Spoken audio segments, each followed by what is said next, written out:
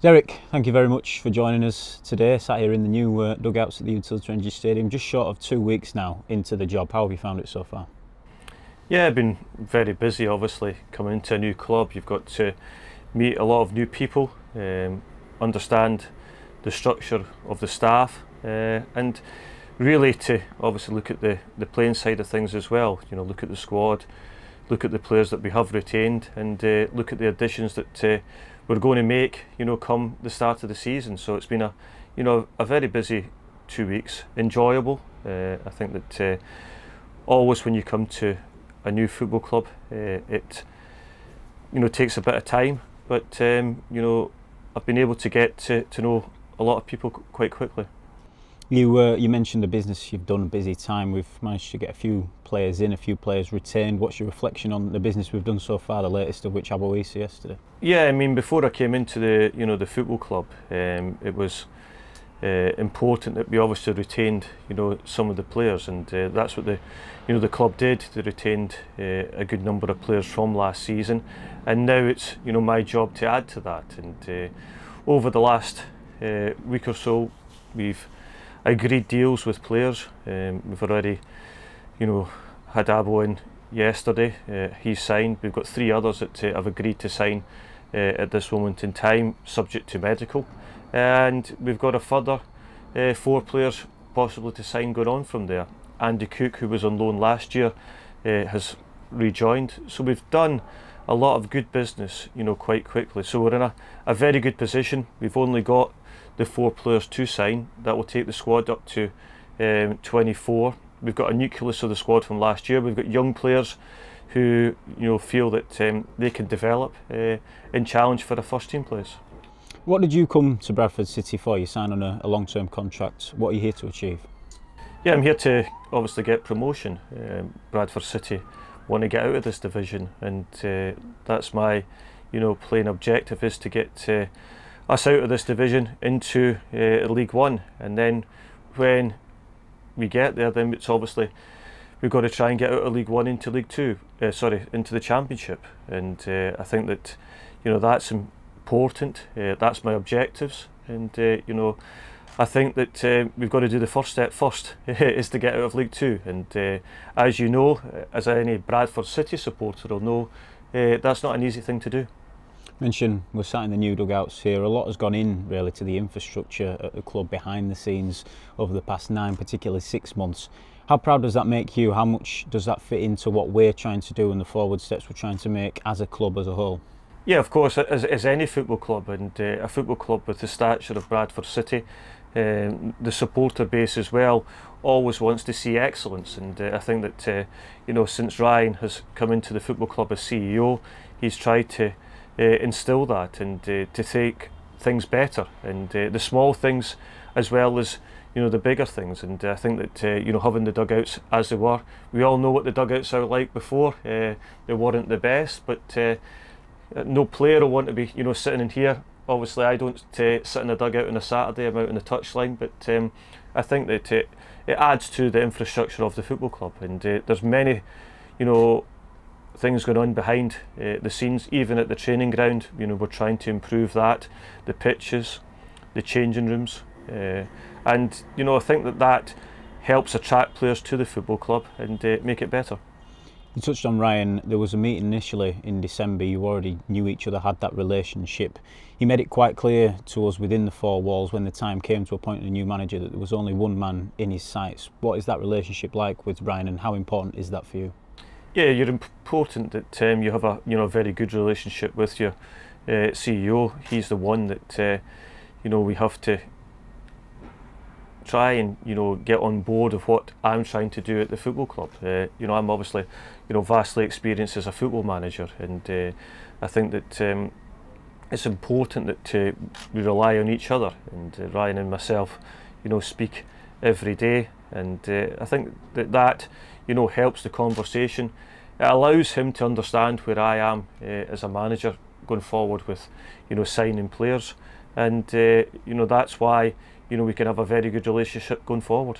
So out here on a Saturday, on a Tuesday, what will a Derek Adams team look like for those who perhaps haven't seen your Plymouth team, your Morecambe team? What can they expect to see out here on on Saturday, Tuesday? Yeah, I mean, I obviously like to see my teams play attacking football from the point of view that, you know, as an attacker myself, I played in a midfield position and a forward position, but also when you're standing in the touchline, you want to see your team play with a creativity, play with a style that is going to pull the supporters in, and I think that my team last year at Morecambe, we are the team with the highest chances created in the division.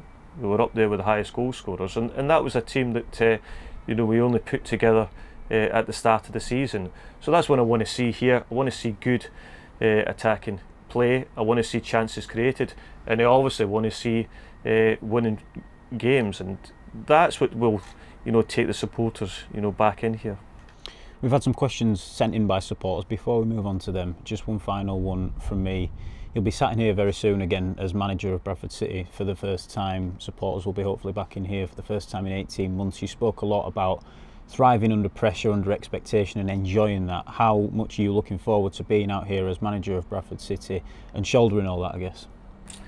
Yeah, I mean, I think that when you're in management, you're under pressure every day, and it doesn't matter, you know, what size of football club you're at. The pressure is the same. It intensifies because you've got a bigger supporter base, and that's what Bradford City, you know, have. They're here, they're passionate, they want to see their team win football matches, they want to see their team get promoted, and I understand that. I take that on board, and from the outset, I've already said what I want to do. I want to get promoted, and you know, it's all well and good sitting here and saying that. We've got to go and do it, and that can obviously be helped by the supporters, because the backing of them when the players take the field, as we know over the years with the success that there has been, that you know, when they see good attacking play, they really enjoy it. As we mentioned, some questions in from supporters. First one comes from Nathan. We've spoken about signings. How many more do you think we need realistically in order to challenge for that promotion aim that you've specified? Yeah, I'm looking to carry a squad of 24 players. That's what I set to do. That gives us obviously 6 players on a Saturday that either injury, suspended, or out of favour at that moment in time are not in the squad. We have already got agreements in place for a number of players. I've already said in the media that I would look to sign 8 players, so that would take us to the 24 mark, and that would give us a, you know, a good opportunity to get ourselves in a, you know, a promoted position. I suppose in a sense that answers the next question. You've just stipulated 24 there, but various have asked on what your plan is for the size of the squad. There was a couple of arguments in different areas last season that a smaller squad size was often our downfall when we had things like injuries, suspensions. Have you got anything to say in response to that? I guess it's about how you deal with these situations. Yeah, I've always dealt with a squad of 24. I think that it's important that you know, having that squad size, you have competition for places all over the pitch. You have 2 players for every position, so that, you know, gives us that scope, and you obviously want to limit the injuries and suspensions, and that goes with, you know, how you train, how you prepare for games, and I think that in any season you will need that squad. We will have 18 obviously in a match day, and 6 of them will obviously miss out. Alex asks about your plans for pre-season. We've seen the friendlies fixture schedule now announced. What do you make of them initially? And what is training going to look like, particularly in the opening couple of weeks? Is it going to be a case of pre-season back to work?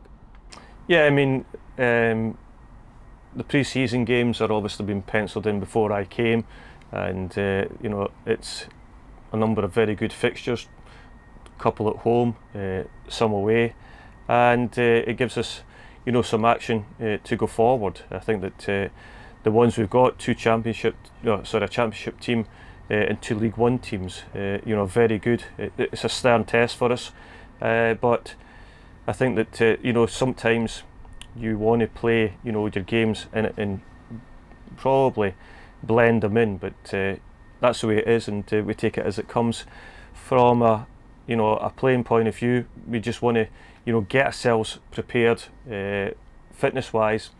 People will always tell you that, you know, we like to work hard.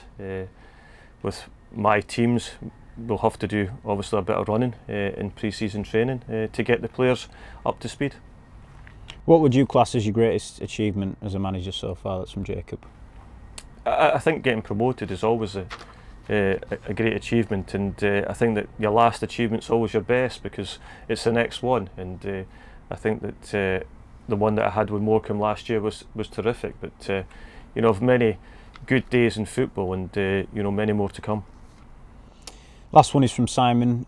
He has got in touch and he said that he's obviously pleased you're here, but given your exit from Morecambe, have you bought into the long-term objectives of the club, or are you purely just targeting promotion from League 2 to League 1? You answered obviously a little bit before. He'd like to think that you have ambitions to move Bradford City into the Championship and beyond and build something significant here. Yeah, I mean, I think, listen, we all have ambitions. We all can talk about long-term plans, but as we know, it's never two-sided. A manager would want to stay here for 10 years, but you've got to be successful. If you're not successful, then on the flip side, you get the sack and you get your bags thrown out the door and see you later. So it's a two-sided one, that one. And you know, from my point of view, as a manager of any football club, I need to win football matches. And for me, is to try and get us out of League 2 into League 1, and then can we get out of League 1 into the Championship, and then can we get from the Championship to the Premiership? It's as simple as that. Then can we get from the Premiership to the Champions League? You know, what else you want me, you know, to say? It's a loaded question, and I understand that. Very good. Thank you very much to those who have sent questions in. Derek, thank you very much for your time today. Thank you.